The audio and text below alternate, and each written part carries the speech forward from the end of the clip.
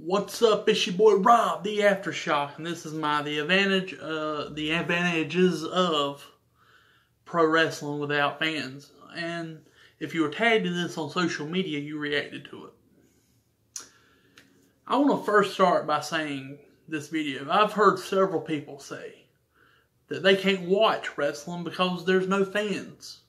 And if you say that, and especially if you're a fan and saying that, then you know, you don't deserve to be a fan, because if you can't sit and watch a show without fans or other fans, then you shouldn't be a fan.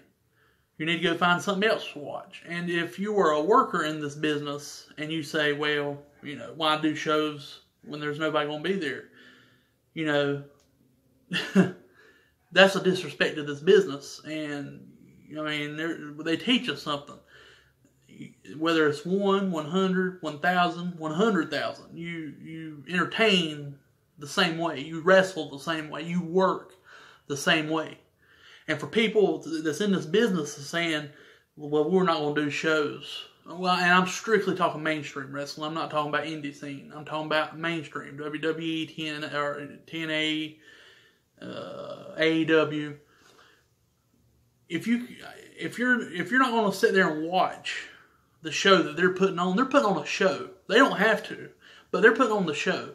And if you are going to sit there and be saying shit like that, then you're just disrespecting this business, in my opinion. And if you don't agree with that, I'm sorry. As far as mainstream wrestling goes, we have forgotten that referees and managers are also part of the show.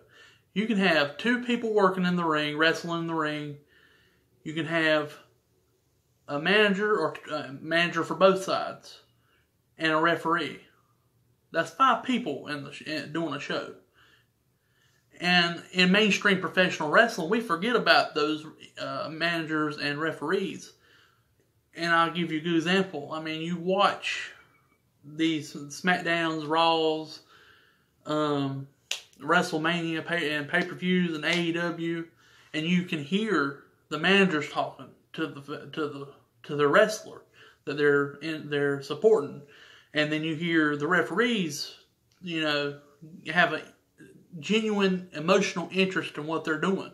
And as fans, we forget that sometimes. I mean, you see it all the time on independent shows, because most independent shows, 99% of independent shows, still have that emotional connection that you see from the fans, from the point of the fans, that you have referees and managers that much deeply involved in the match as it's happening, not just the people wrestling.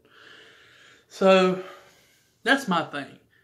And if you have an independent show who's actually putting shows together and have being put on Facebook or Twitter, whatever, some type of shared media, I mean, and you just don't watch it, I mean, you don't need to be a fan if you can't appreciate it.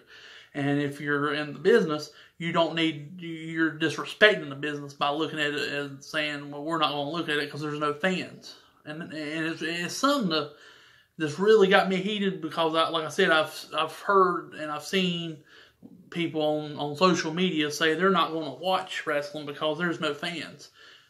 What the hell? It's the same art. It's the same format that you've been watching for years.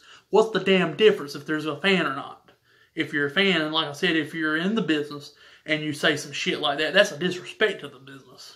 You know, so, you know, kind of think about that, especially if you're in the business, you know. And if you're a fan and, you know, you're like, well, I'm not going to watch this because it's just not as good. You know, screw you. You're not a real fan of the business or a fan of professional wrestling. And you don't even need to be in the business if you're in the business talking some shit like that, because it just don't make no sense. It really don't. But that was my advantages of wrestling without fans in the arena. I hope you liked the video. If you like it, give it a thumbs up. If you didn't, give it a thumbs down. Leave some comments below. And you guys have a good day.